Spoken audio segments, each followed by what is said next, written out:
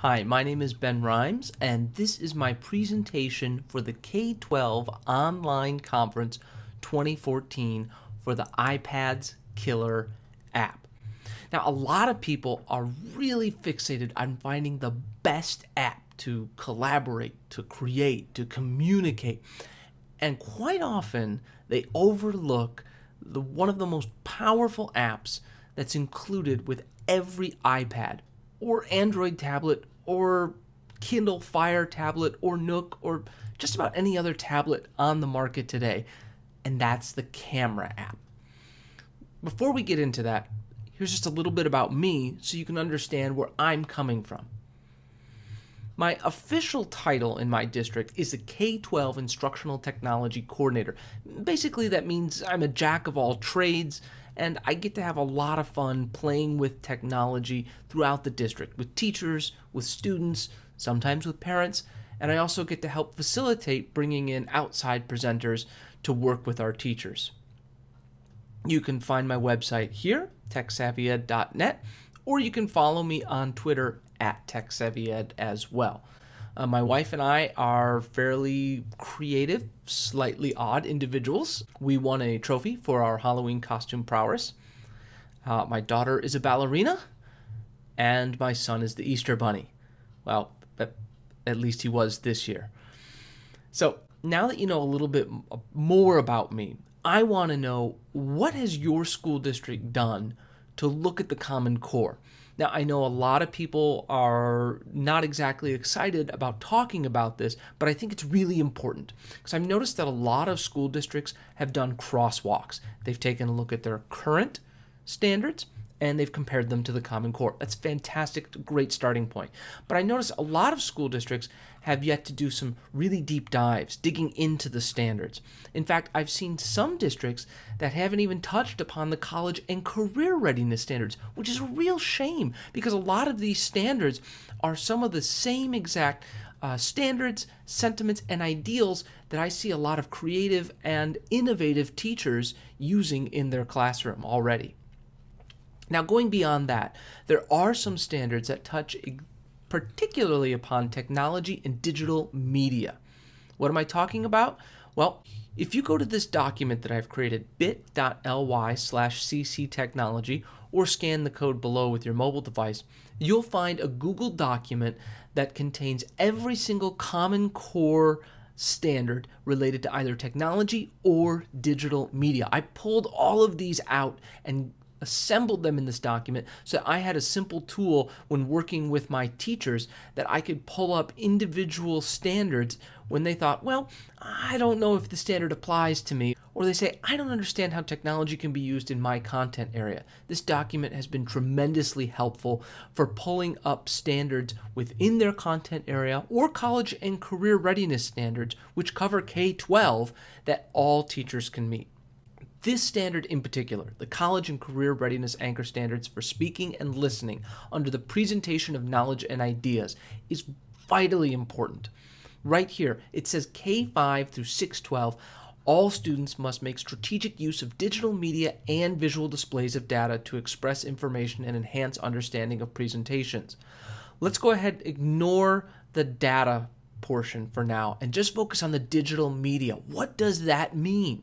I look at this standard as a means to task students and teachers to use audio, video, and still images to enhance how they present what it is they know, or try to wrestle with concepts that they are just starting to understand. So what could this look like? Well, according to What Video Games Have to Teach Us About Learning and Literacy by James Paul G., good instructional design mirrors good game design.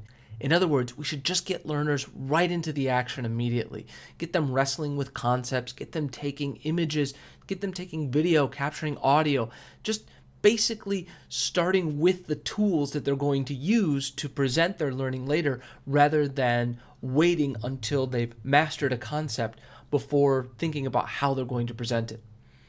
And then there's A New Culture of Learning by Douglas Thomas and John Seeley Brown, which talks about explorative play. In other words, We're not just sitting there passively receiving play, we're actually building knowledge along with the instructor in this environment that's conducive to tablets, video, audio, and imagery.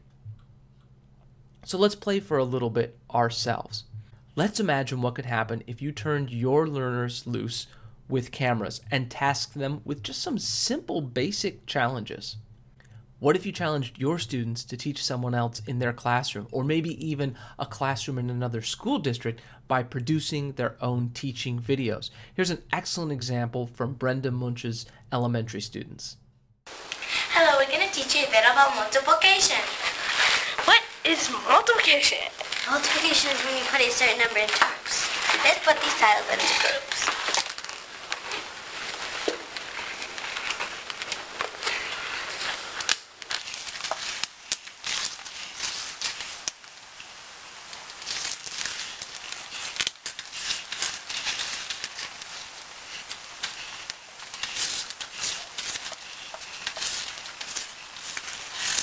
This is 3 groups of 9.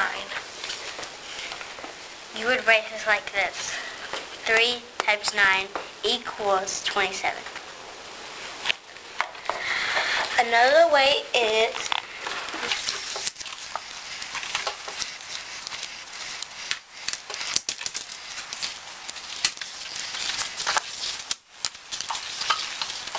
you would write it like this. 9 times 3 equals 27. Times means equal groups.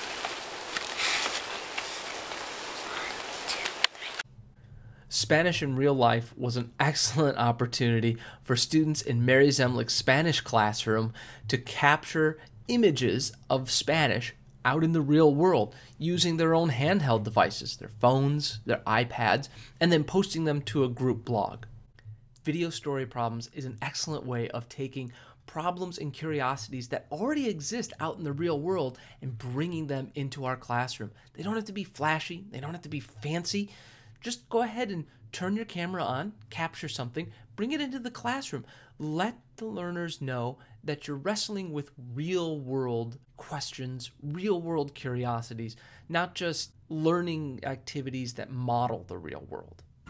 Hey guys, Mr. Rhymes here, and I want you to help me figure out which one of these deals on crackers is the best deal. Okay, so these are the first types of crackers. These are the Keebler, Club, and Cheddar crackers, all right? This is an 8-pack right here. You can see that. Whoop, 8-pack. And currently, they are on sale, 2 for $5. See that? So 2 of these packages, so that's 16 packs, and in each pack there are 6 crackers, 2 for $5. Now up here, we've got the cheese and peanut butter. I'm not as big a fan of these as I am the Club and Cheddar, but yeah, you might like these. Now these are an 8-pack as well, okay? But these are not 2 for $5, these are just $1.99. Okay, so it's $1.99 for this 8-pack. Again, there are 6 crackers per pack. All right, so there you go, the cheese and peanut butter, or the Club and Cheddar. Which one of these 2 deals is the better deal today? Good luck. Elements of art is an idea that my wife uses in her art classrooms with the iPads that she has available, in which the students are tasked to travel around their school building and identify elements of art by taking pictures of examples of those elements. This is a really simple activity, it's engaging, and it works at the secondary level as well as the elementary. Math walks are another excellent way to get kids engaged. Give them an iPad, send them out into the hallways with some simple guidelines, and have them capture some images that represent the mathematical concepts that you're talking about. Geometric concepts, concepts of measurement, of number sense, it doesn't matter. Just task them with bringing things in. It can be a great example of formative assessment. Now it's your turn to play. I've shared with you a bunch of examples, and hopefully I've given you a good, firm foundation to stand on when it comes to going out into the real world and capturing learning. Or maybe even getting a little bit messy and just taking some photos or some videos of things around you and bringing it into the classroom and saying, how do we make sense of this? Because when it comes down to it, the real killer application of iPads and any other mobile device in our classrooms is the ability to take them out into the real world, to capture elements of it and bring it back into our classrooms. Not just use them for the same old learning with technology that we've always done. The app-based, the digital worksheet-based activities that we do all the time. It's time to let those go and see what our students are capable of showing us. If you have a little bit of difficulty, start with this really simple decision tree. Decide, am I going to capture video or still images? Remember, you're just going to be using the camera app on your iPad or your Android tablet or your personal device, whatever it is you happen to have. We're not going to use any apps right now. Just capture the raw images or video. You could create a math activity, science activity, digital storytelling, social studies, language arts. You could even create a simple video talking about vocabulary for one of your units and having students identify elements out in the real world that help them understand those vocabulary terms a little bit better. That goes across content areas. Once you've done that, go ahead and do it. And then come back here and submit it using this link to a Google form, bit.ly/visualappsubmit. This is a really simple Google form where you can submit your idea and the learning goals that you hope to achieve with it, so that way you can share it with a larger audience. Once you've done that, you can visit this link right here, bit.ly/visualexamples, where you can see all of the really engaging, creative, and fun visual activities that participants in my workshops have already created.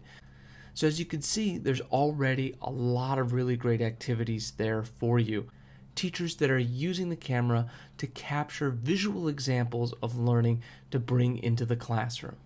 I hope I got some creative juices flowing in you. I hope that you got some ideas, but most importantly, I hope that you begin to build some confidence so that you can stop worrying about all of these things that are on your iPad and really focus on this thing right here and allow your students to drive the learning in your classroom by showing you how they're building knowledge and then presenting it to you by bringing in elements of the real world around them.